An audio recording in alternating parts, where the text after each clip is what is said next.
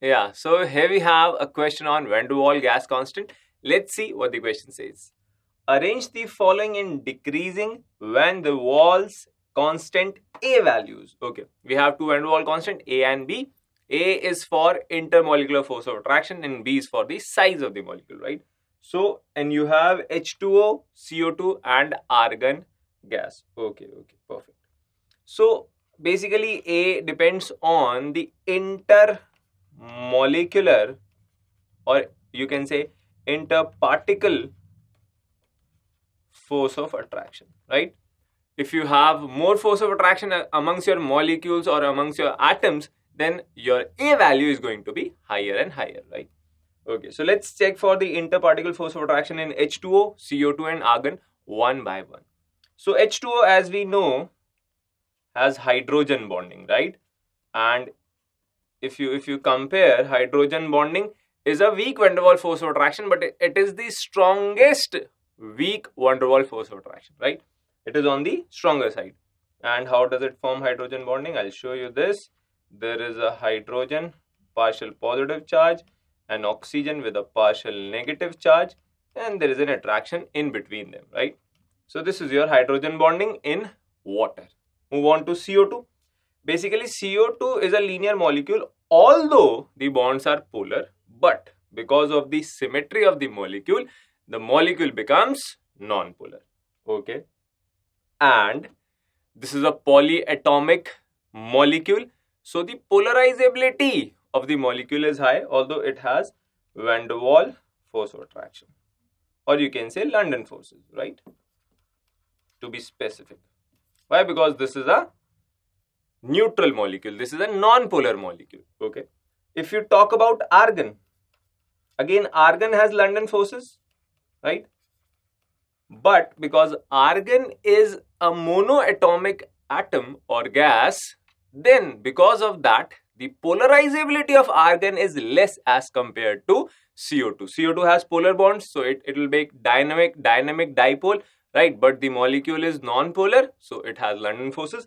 But the polarizability, if you compare the polarizability of CO2 with the argon, then CO2 is going to be more polarizable. Polarizability factor is high for CO2. Why? Because it is polyatomic, it has non-polar bonds. So if you compare them according to the interparticle force of attraction, then the order is going to be H2O, because it has the hydrogen bond which is stronger as compared to London forces, and then you have CO2. This is polyatomic, polarizability is high, and then argon will be the least, right? So this is the order of intermolecular force of attraction, and same is the order of the A value, the van der Waals A constant. So if you compare with the options, then option A is exactly matching with what we have calculated. So option A is going to be the correct answer to this question, and with that we conclude this question. Thank you. So here we have a very beautiful question on de Broglie's wavelength. Let's see what the question says. If proton, electron and alpha particle, okay, are moving with same kinetic energy, okay, then the order of their de Broglie's wavelength is, and you have different orders available in the option. Okay, you have a proton, right? Okay, you have an electron and you have an alpha particle. Perfect. So we have to compare their de Broglie's wavelength. So lambda, that is the de Broglie's wavelength, has the formula as h by p, and p is your what? Mass into velocity, the momentum value. But we have to bring this formula in comparison with kinetic energy, right? So let's do some modification. P is equal to mv.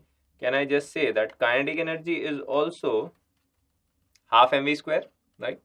So I'll modify my formula as in terms of kinetic energy, right? So if I just multiply and divide by mass, so I'll say this will be like half m square v square by m, and mv whole square, this will be like p square. So p square by 2m will be my kinetic energy. From here I can say momentum will be under root of 2mk. Let's put this value in the equation lambda. So lambda will be h upon, I'll put the value of momentum as under root of 2m into kinetic energy, right? Now this becomes very easy to compare. See, the question says that kinetic energy is same for all the three types of particles. So the dependence on kinetic energy is gone. 2 is already a constant, h a Planck's constant. So I can say that my lambda is only and only dependent upon the inverse of under root of mass, right? Okay.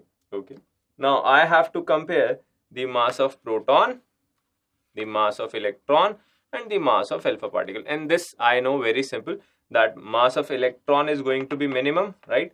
And then the mass of proton, and then finally the mass of alpha particle. What is alpha particle basically?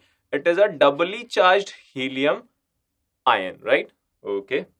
So if this is the order of the mass, then lambda is inversely proportional to mass or under root of mass. So the order of wavelength is going to be electron will have the highest wavelength, then the proton, and then the alpha particle. So the order is in increasing terms electron, proton, and alpha particle. Let's look for the options. Electron, proton, electron, alpha. No. Alpha has the maximum, then proton, then electron. No, exactly reverse.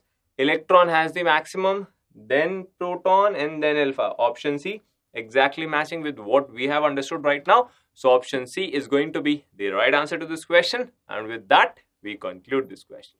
Thank you. So here we have an order-based question. Let's see what the question says. Among LiCl, BeCl2, BCl3, and CCl4, the covalent bond character follows the order. And you have 4 different orders. Okay. See, you can approach this question either by Fajan's rule or with the help of difference of electronegativity. So I am going to follow the concept of difference of electronegativity, right? So what does the concept says? It says the covalent character in a bond is inversely proportional to difference of electronegativity in between the combining atoms. What do I mean to say?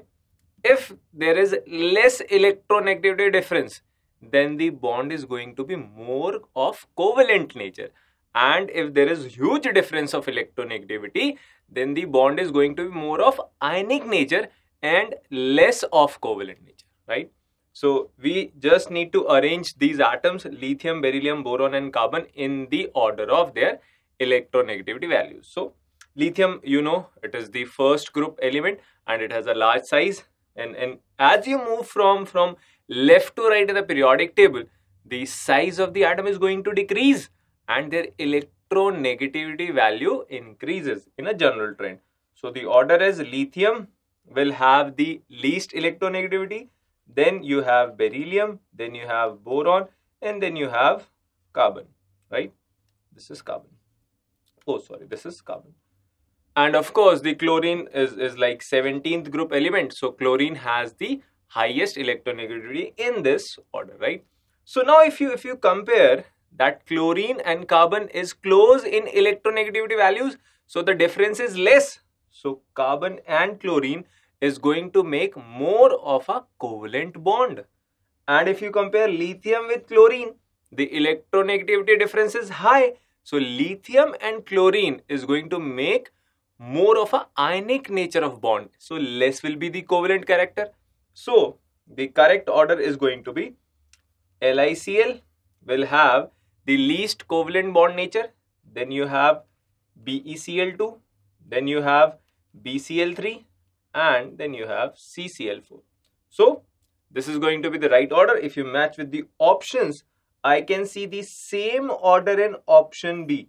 The minimum is LiCl, maximum is CCl4. So option B is going to be the right answer to this question. And with that, we conclude this question. Thank you. So here we have a question on redox reactions. Let's see what the question says. Identify the oxidant and the reductant in the following reaction respectively. So what basically is an oxidant? Oxidant is something which is an oxidizing agent, right?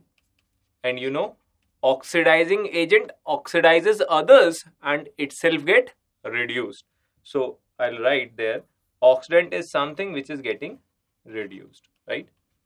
On the same parallel basis, reductant is something which is acting as a reducing agent, and reducing agent reduces others and itself get oxidized. So reductant is something which is getting oxidized, right? Okay, so I'm looking for species which is getting reduced and oxidized respectively. Fine. If you just look at the reaction, there's a beautiful reaction where we have KMnO4, KCl, H2SO4 reacting to form MnSO4, K2SO4, water and Cl2. Perfect. So I have to look for the oxidant and reductant. Let's go one by one. Potassium is +1 here, right? And here also potassium is +1. If you look at the product side, potassium is again +1 here. So there is no change of oxidation state in terms of potassium. So I am not going to look for it. Let's go for manganese. If I say manganese is X here and oxygen is 4 into -2, this is 0, then X comes out to be +7 here, right? Mn is +7. Okay. If you look at the product side, we have Mn here. Let's calculate its oxidation state. X plus sulfate is like SO4 -2 ion. So -2 is equal to 0. So X comes out to be +2 here. So Mn is +2. Perfect. Manganese is going from +7 to +2. That means decreasing. That means manganese is getting reduced, right? So if this is getting reduced, then according to the concept, KMnO4 is going to be my oxidant, right? So if I match with the options, KMnO4 as oxidant, this can be your probable answer. KMnO4 oxidant, yes, this can be your answer. MnSO4 oxidant, no, this cannot be your answer. And KCl, no. So answer is either option A or option B. Okay. The oxidant part is done. Let's move on to the reductant part. Now let me remove all this so that we get some space to write. Right. So what do I have next is KCl. Potassium is already +1. We have already seen this. Chlorine is -1 here, right? If you move on to the product side, you have chlorine here, Cl2, and because this is homoatomic, so chlorine is going to be 0 here. So chlorine atom is moving from -1 to 0, right? -1 to 0 is increasing. It is increasing, right? So increasing, that means it is getting oxidized, and according to the concept, it is going to act like reductant. So KCl is going to be my reductant. So if you match with the options, KCl is your reductant. So option A is exactly matching with what we have calculated. So option A is going to be the right answer to this question. And with that, we conclude this question. Thank you. So here we have a question on IUPAC nomenclature. Let's see what the question says. Which of the following represents the correct structure of the compound with the IUPAC name 3,6-diisopropyl 2,6-dimethyl nonane? Okay. And if we look at the options, we have option A, B, C and D. 4 different structures are given to us. So before we jump onto the options, let's first try to draw the structure using the name given, right? So this is 3,6-diisopropyl 2,6-dimethyl nonane, right? So non is my word root. So let me draw a structure with 9 carbon atoms. All of them are bond line structures in the option. So I'm going forward with that only. 1, 2, 3, 4, 5, 6, 7, 8, 9, right? I have 9 carbon atoms in a chain, and at position 3 and 6. 1, 2, 3, 4, 5, 6, 7, 8, 9. Perfect. 9 atoms. And I have 3 and 6 as diisopropyl. Now basically what is an iso group? This is what your iso is. That's how iso look like, right? This is your iso group where we have slight branching on the second carbon of the chain. And you have isopropyl. Prop is like 3 carbon, and we already have 3 carbon in this group. So this is going to be your isopropyl. So if I draw it according to the bond line structure, this is going to look something of this kind, right? So at 3, I have an isopropyl. and at 6 I have an isopropyl. Okay, this is fine. At position 2 and 6 I have dimethyl. So at 2 I put a methyl here, and at position 6 I have a methyl here. Perfect. So my structure should look like this. Let's match with the options now. This is your option A. Okay, first we have to figure out the longest chain. So if I move from here, so 1 2 3 1 2 3. Okay, so I can choose my longest chain, and if I move from here 1 2 3 1 2 3 4. Okay, this is the longer part. So it has to start from either from here or from here, right? And according to the lowest locant rule, I'll start from this part. 1 2 3 4 5 6 7 8 9. Okay, nonane, 9 atoms, 9 carbon atoms, perfectly matching. You have a methyl on 2 and a methyl on 6. This is also fine. Look at the name once more. 2,6 dimethyl nonane, and we have 3,6 diisopropyl, right? Look at the position 3 and 6. At position 3 you have an isopropyl, and at position 6 you have an isopropyl. Perfectly matching. So option A is correct. But let's move on to option B, C and D as well. If you have to look for the longest chain from here, 1 2 3 1 2 3. Yeah, let's number this from this side. 1 2 3 4 5 6. Let's move to this side. 6 and 7. Right, 1 2 3 4 5 6 7. Can we move a bit longer? 1 2 3. Yeah. We have to start from here rather, right? This is not correct. 1 2 3 4 5 6 7 8. Still 8. We have to look for 9. Is it possible to stretch it further? I don't think so. Here it is octane. Incorrect. Let's move to other option. Option C, the longest chain. It could start from here. 1 2 3 4 5 6 7 8 and 9. Okay, nonane is matching. Let's look for the substituents. You have a methyl at 2 and ethyl group. The name does not contain ethyls, so this is not going to be correct. Move on to option D. We have to look for the longest chain. I can see 1 2 3 1 2 3 1 2 3. Everywhere it is 3, so I can start from any place. So I'll say that I'll start from here. 1 2 3 4 5 6 7 8, or it could be 7 8.